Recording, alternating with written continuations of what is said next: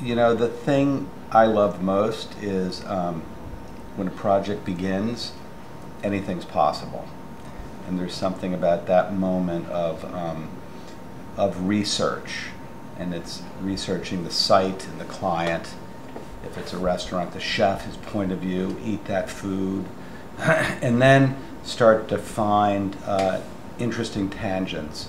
And in some ways, the overlap for me between theater and hospitality is, in theater you're given a script, or you're involved as the script's being developed.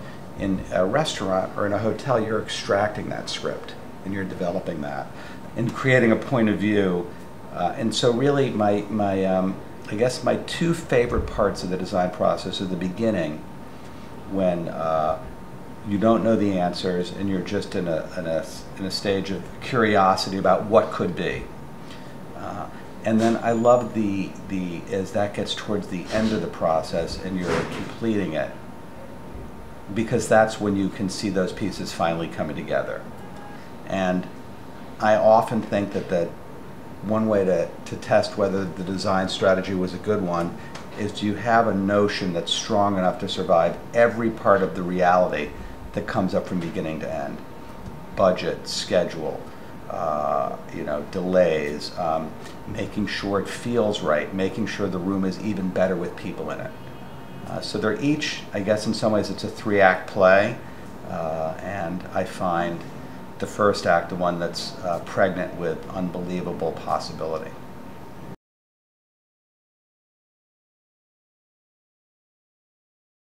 You know, I think as architects and designers, it's always useful to look back and see how early experiences developed in terms of where passion lies and what you find to be most life-giving as an architect and as a designer. And so there was a day I was 11 years old, and I was living with my 4 brothers in Deal, New Jersey, which was a wonderful little suburb on the Jersey Shore.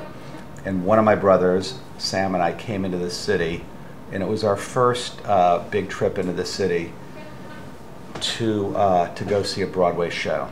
And we went to see Fiddler on the Roof, which was in the Imperial Theater.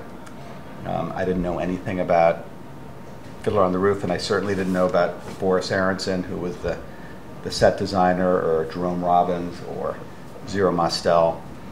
So we came in to see that, and before the show we went to Schraff's for lunch.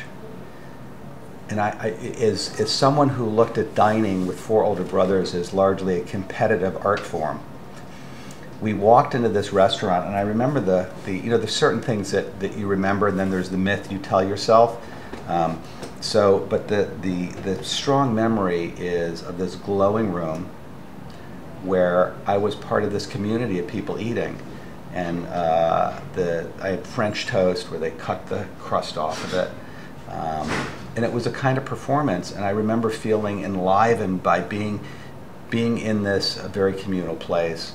And then we went to see Fiddler on the Roof, and that was just mind-blowing for an 11-year-old kid who had been interested in theater, but I think more than theater was interested in kind of visual storytelling. And you know, that was the most amazing blend of music, dance, visual storytelling, and performance. And so that day, I think, was the day that I was fully engaged in the notion of design as a way to bring people together and to create a kind of connected temporal community.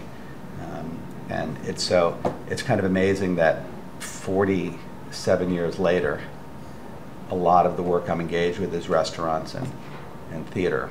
And so those two experiences really seared into my memory.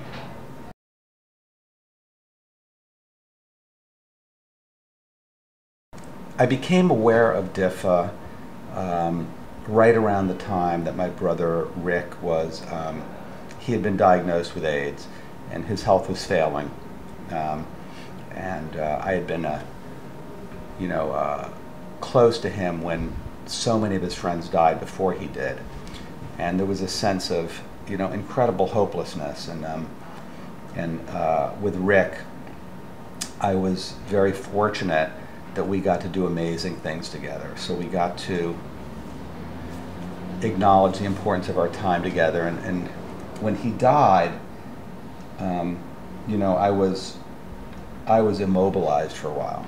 It was very hard to accept, particularly because, you know, my whole approach to work is you can make anything happen.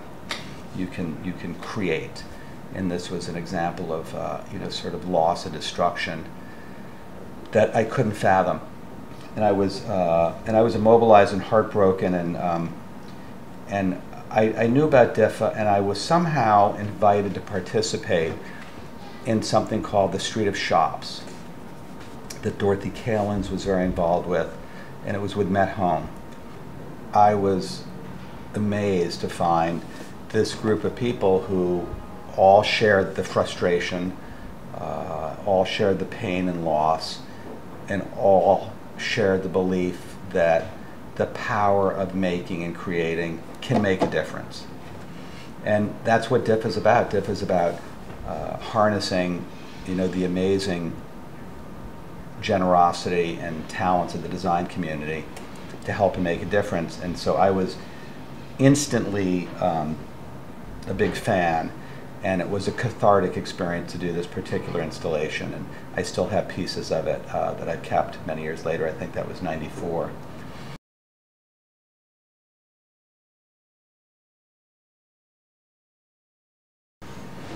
I think there's a few things that are critical for us as a sort of culture.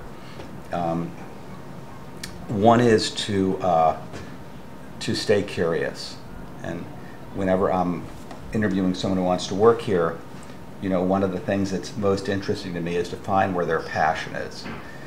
And we often say that not knowing the answer before you begin is the key to a really engaging process. So maintaining curiosity, looking for collaboration, looking to be able to sort of take our ideas and test them in other environments.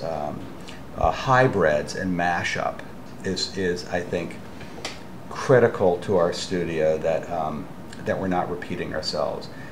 And it's not a hierarchical organization, so if you're part of a team, whatever level you're at, your ideas matter.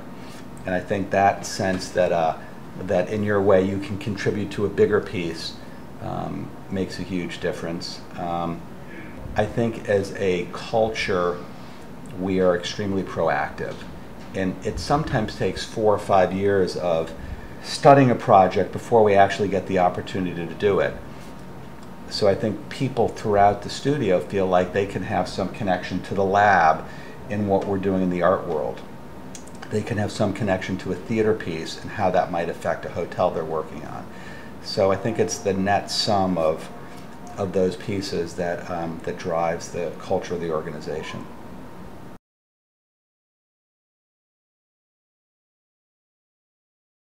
You know, in putting together the book, What If, being an obsessive control freak, which is what I believe most architects are, I looked at every possible strategy to create a monograph that was open-ended and that had a point of view, and at the same time looked at the work and looked at the variety of the work, and looking back at 30 years was a shock, because it doesn't feel like 30 years. It feels like each project we're doing, we're having to prove ourselves, and you know, there's not a sense of having arrived anywhere. It feels like we're in the middle of a journey which has a bigger future than it does past. But looking back at 30 years and being obsessed with trying to find a roadmap for how to present the work, I realized that making it a kind of question and an exploration, and leading with curiosity, leading with what if it were different? What if the book, in fact, left room for the next book, was the key to unlocking it for me. And then the other thrilling part of it was having a chance to look back at some of the work and see where there might be connective tissue. I think as designers and architects, when you pursue what you're passionate about and what you feel is kind of the open space for you creatively, you can then look back and say, well, there's things that connect it, and there's ideas that connect it, and that's what the book gave me a chance to do. The most exciting part of the book was recognizing that the work I love the most is the work we're doing right now. And I feel like we're discovering that that the interest in performance and temporal and movement, and the interest in hospitality and surface and materiality and structure intersect in surprising ways. And that's what I see as the sort of work that's now and in front of us.